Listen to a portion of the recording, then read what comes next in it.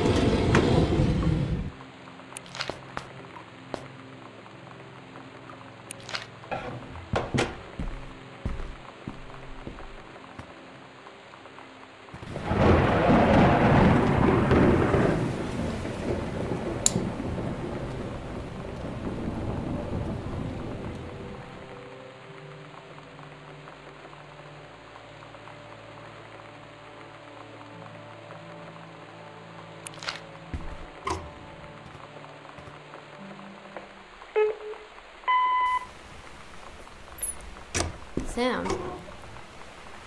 Sam. Hello? Sam!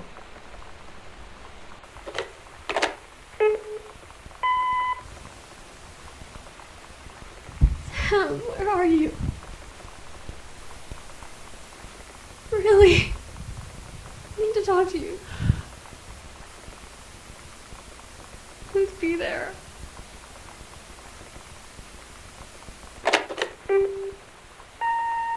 Hi, Mom. So I got my ticket home from Europe. I get back on June 6th. But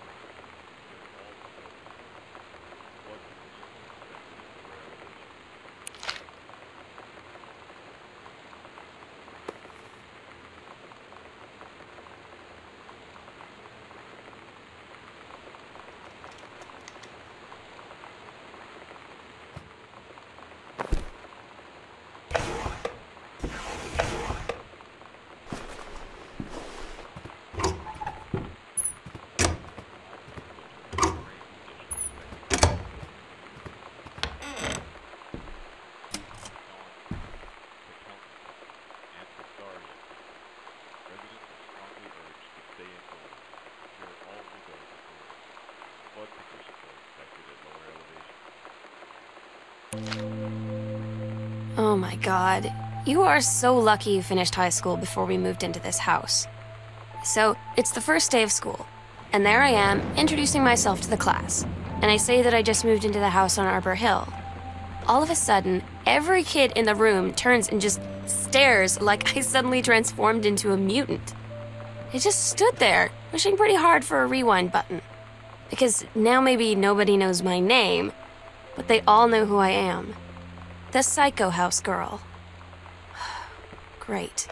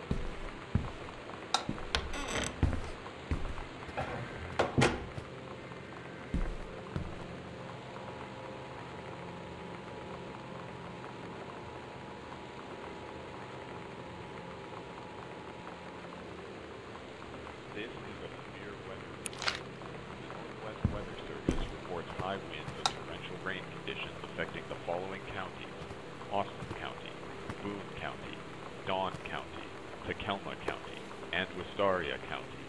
Residents are strongly urged to stay indoors and secure all windows and doors. Flood conditions are expected at lower elevations.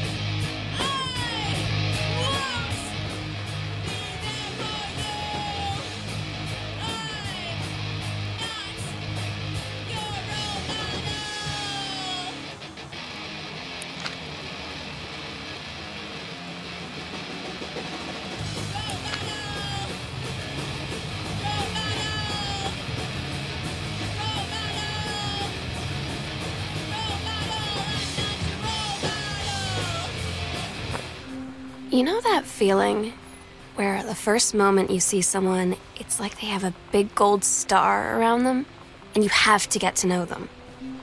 Well, there's this girl. I think she's a senior. She's usually dressed kind of punk, but sometimes I see her in this, like, army uniform, and she's always drawing in this notebook, looking so intense. I had no idea how I would ever, like, have an excuse to talk to her. Till I noticed she and her friends hang out and play Street Fighter at the 7-Eleven every day after school.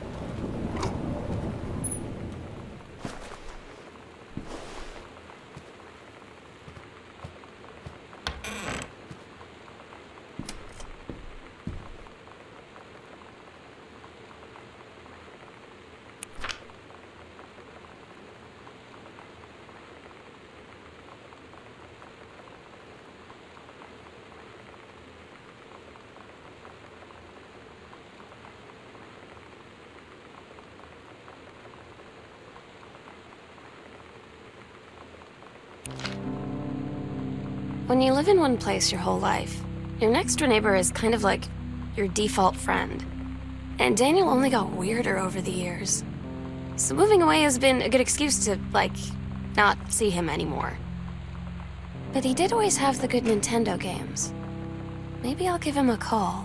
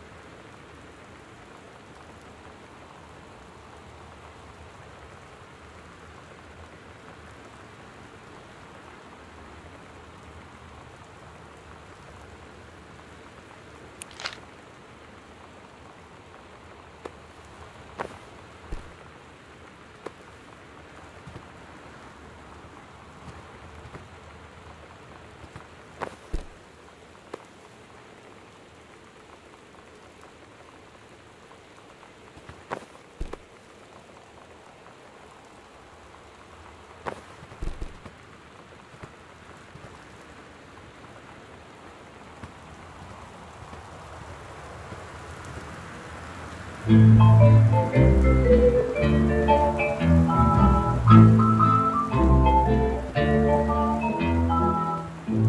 I always knew that someday we'd be through. Now that it's happened, I just can't believe it's true. I've done the best I could to keep from feeling blue. Can't get you off my mind. What am I gonna do? Voodoo, mildew, and shandu. Why, Daddy, I didn't know you were. I'm right here looking at you, honey. If it ain't me, it's my shadow. Do you think I sent you far away? I ain't been nowhere. From me, I thought you'd stay away from me. Trying to cut but me. hopelessly you got me down. You left your voodoo all around. I left my trunk in town. I got a need for you. Yeah. Thought I killed the craze.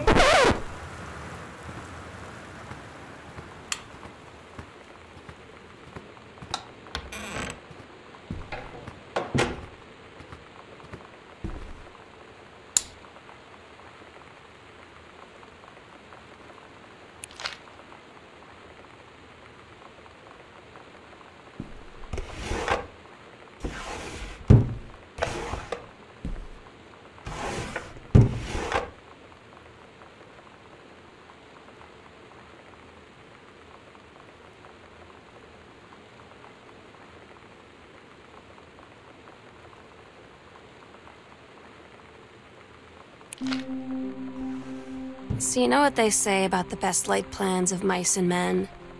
Yeah, turns out it applies to Street Fighter too. At least I worked up the courage to walk into the 7-Eleven and ask for a turn, but all that practice at home did not exactly translate in the wild. So after I was finished getting my butt kicked, I followed them outside while they smoked. And that was when she asked me if I was that psycho house girl. But then she said she's always really wanted to see the psycho house. Her name is Lonnie. She's coming over tomorrow.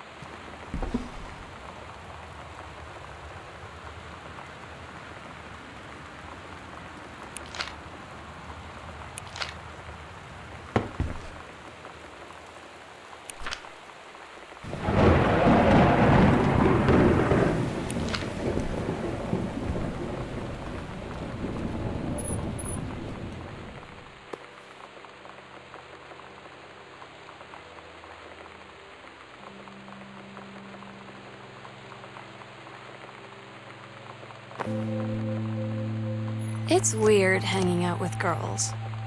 Daniel was around ever since I was little, and other girls? I don't know. But being around Lonnie is like instantly just right. I gave her the grand Psycho House tour and took my revenge on Super Nintendo. And it was like, I don't know, I finally found someone I feel normal around. I drove her home and she gave me this tape and said, "You have got to listen to this." I haven't stopped playing it since.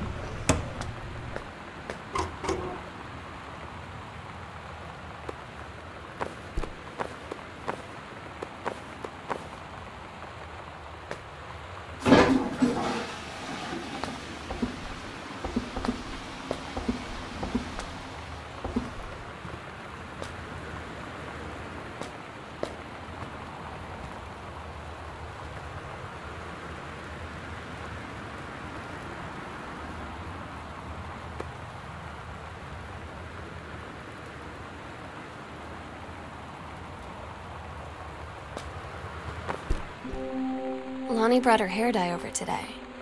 She said, I need to fix these roots. Think you could help? Dyeing hair is weirdly intimate. I don't know if I've touched someone else's scalp before. That's pretty intimate, right? It felt intimate. We looked into the mirror together after, and I expected her to say something about how it looked crappy, or good, or whatever. But that's when she said, "You're so beautiful." And she was looking at me. Right in that moment, I wanted to say something, but I waited, and the moment was gone.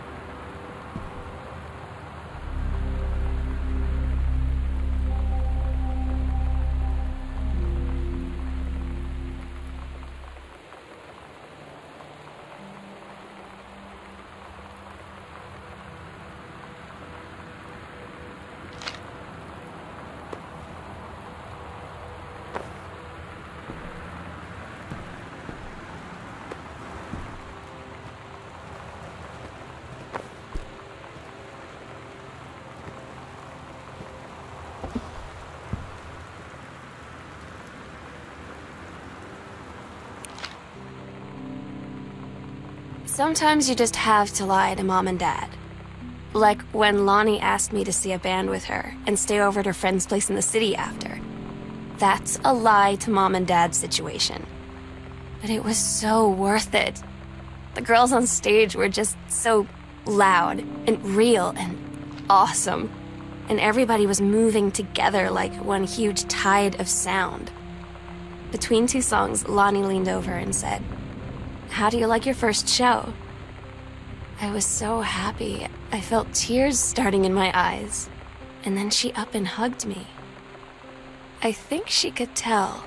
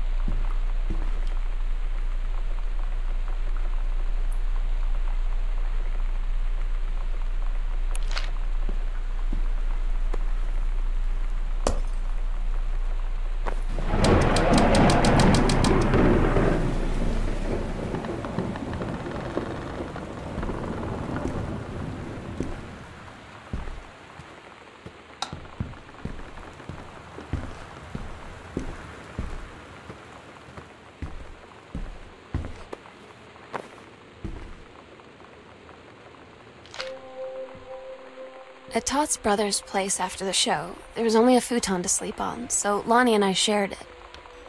The lights went out. I was turned toward her. My eyes started to adjust, and then I could see she was looking at me, too. In the dark, she smiled. My heart was beating so fast. I rolled over. I felt so, I don't know, nervous? After a minute, she put her arm around me and was so close and whispered in my ear, "I really like you." I just nodded my head, and I really hope she could tell. I really hope that she meant what I think she did. I felt like a shook-up can of soda ever since. I hope we have the chance to talk before I explode.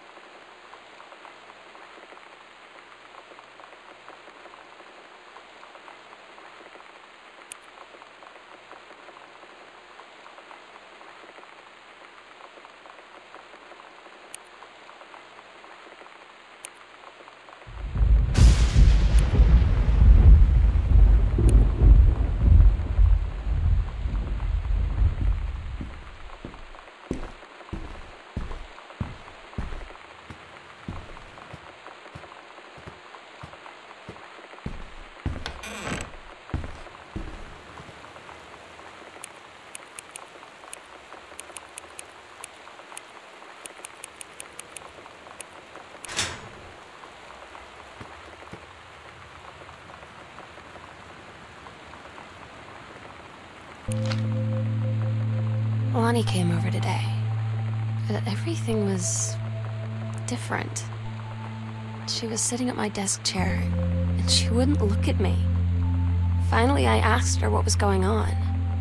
She said she felt like she'd done something wrong that night in the city. Like I must think... But I said no. There was nothing wrong. I just wanted to say... But I couldn't find the words. It felt like I was gonna cry, but I wasn't sad. She got up and sat next to me on the bed. I looked at her. Lonnie, do you think you could ever... And that's when she kissed me.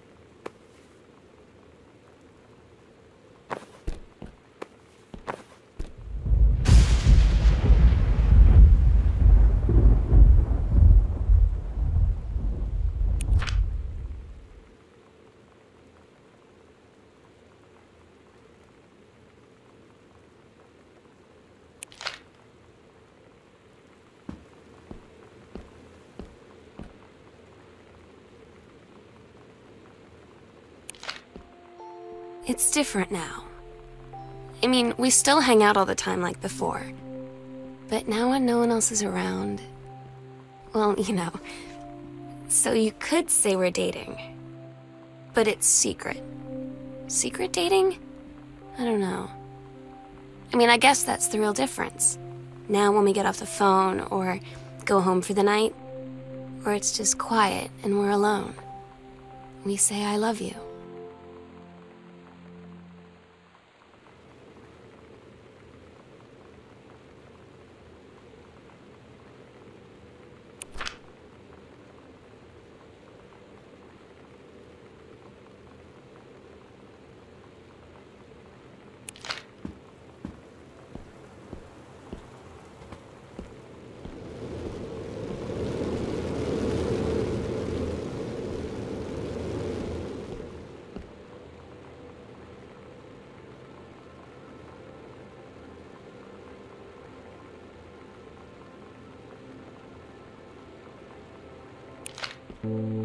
I'm so stupid sometimes.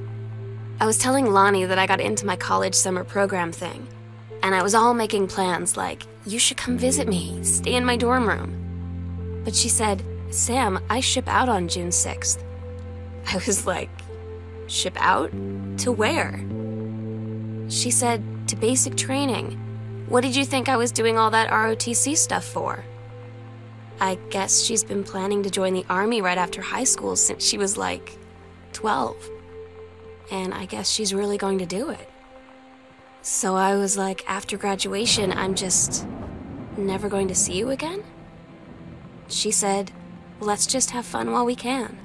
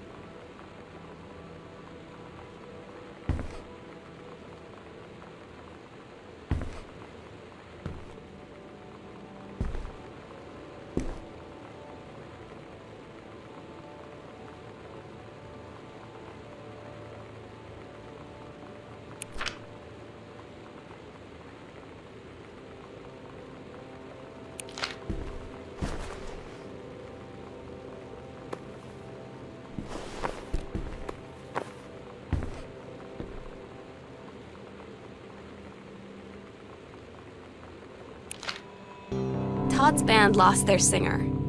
Todd said he sucked. Lonnie said he got sick of Todd's shit, and he was complaining about needing a new singer. So Lonnie was like, I can sing. And they were all kind of like, you can? And she was like, probably. But she's been rehearsing with them for like a week now. And I finally got to see them play in Todd's basement today. And she's actually really amazing. I feel so proud when she's on stage. It's incredible being in awe of someone you love.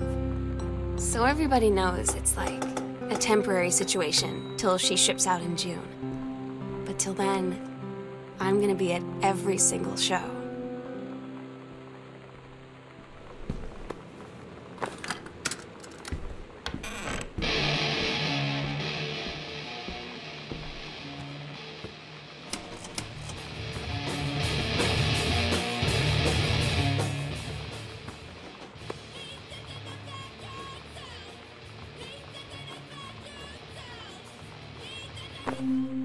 They tell you to stick with the group on field trips, Katie.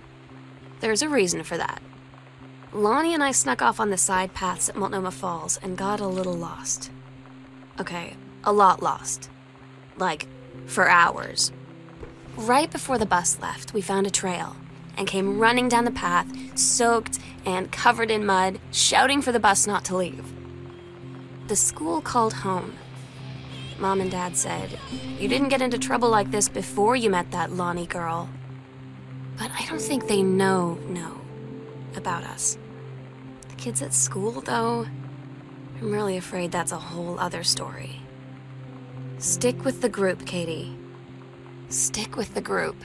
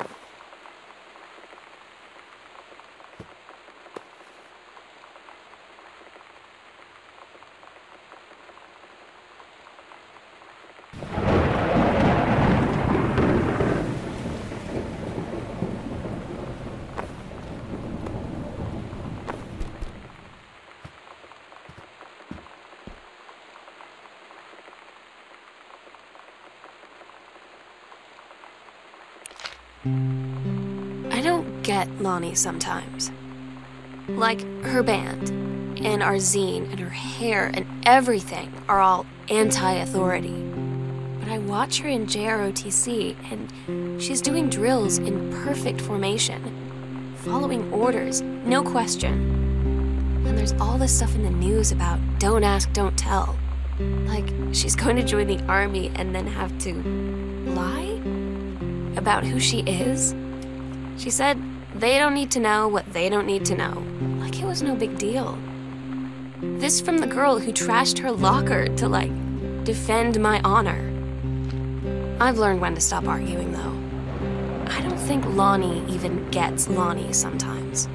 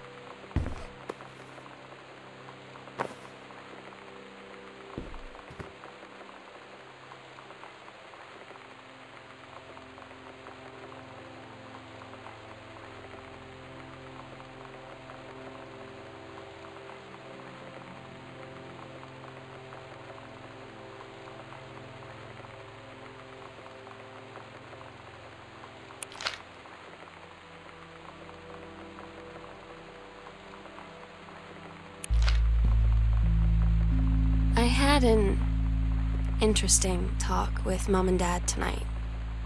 One you were never gonna need to have.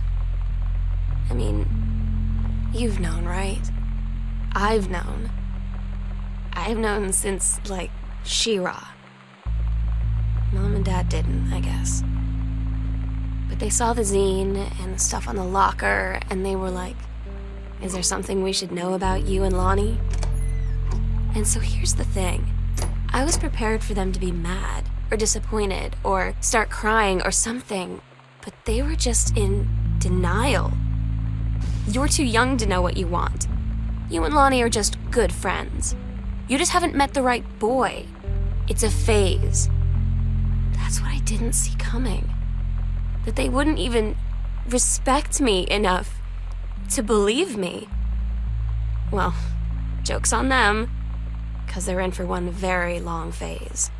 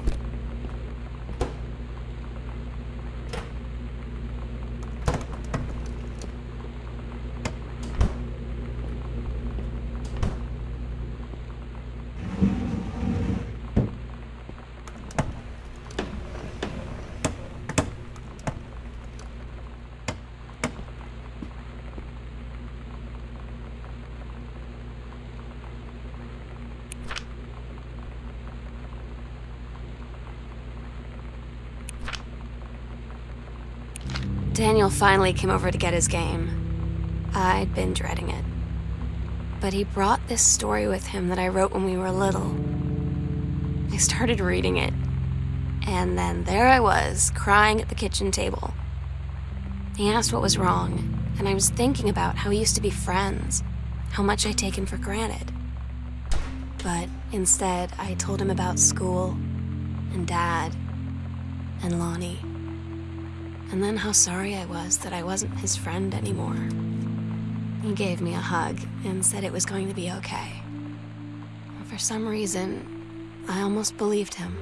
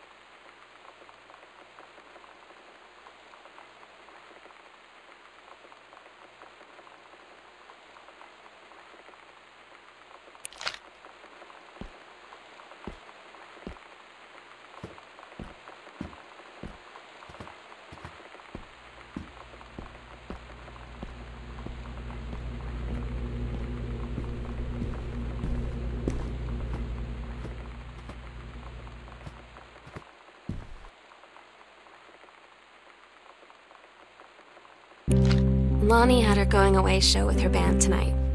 She's so incredible on stage. When she was singing, I could practically forget everything.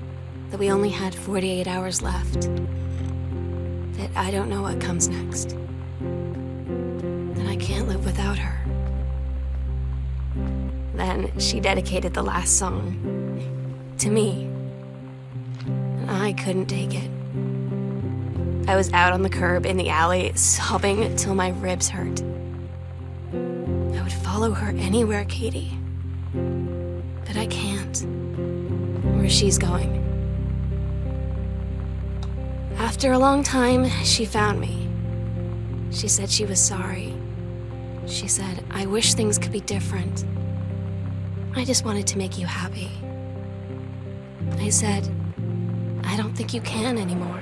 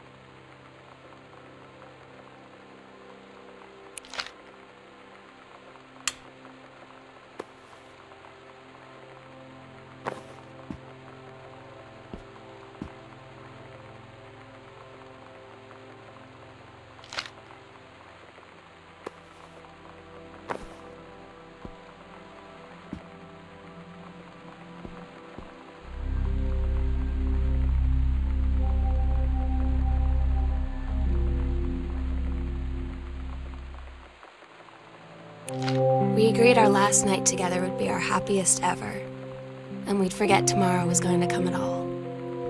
It worked for a while. We had a good time seeing Oscar off, then ran up to the attic to look through our photos, to find one for Lonnie to take with her. And looking at them, I realized they were all in the past, and there wouldn't be any more. And I didn't know what I was going to do. And I cried, and she held me. She said she knew it was hard, but life would move on. I said I didn't want my life to keep moving without her. That's when she cried too. I was so exhausted. I must have fallen asleep like that, in her arms. In the morning, I woke up, and I was finally alone.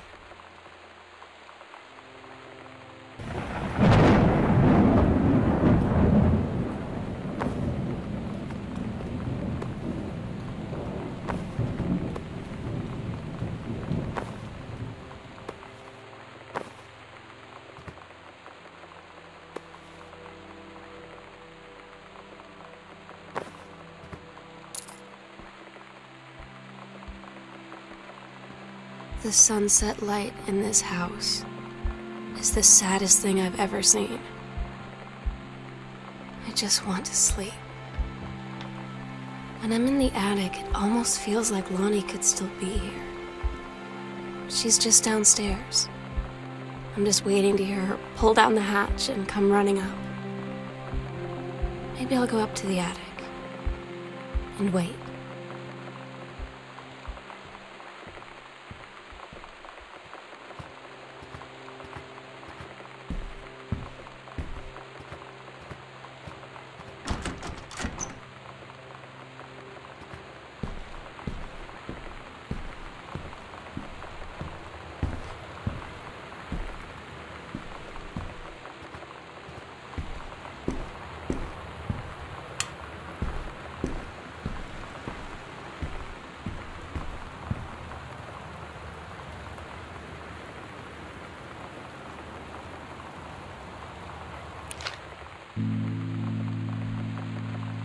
my God.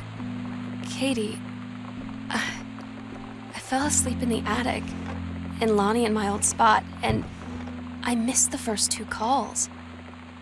I just barely caught the third one before the machine got it. And it was Lonnie, on a payphone. She'd been on the bus to Basic, and she said she couldn't think of anything but me and us, and that she couldn't go through with it, with the Army and being apart and all of it. And so she got off the bus in Salem. She said, "Sam, I want you to pack up everything you can and get in your car and come find me. And let's just drive until we find somewhere for us." And she asked me if I could do that. And I said yes. Yes.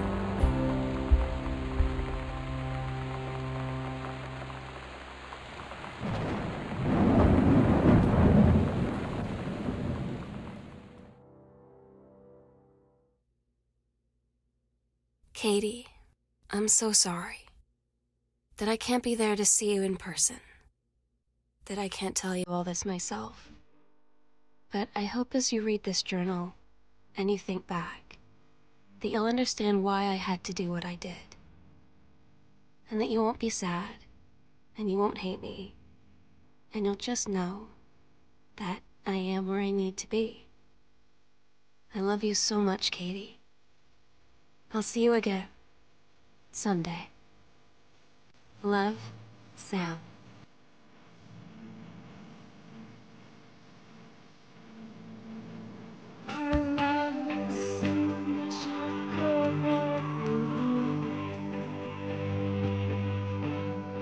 So I'll do it first equals you.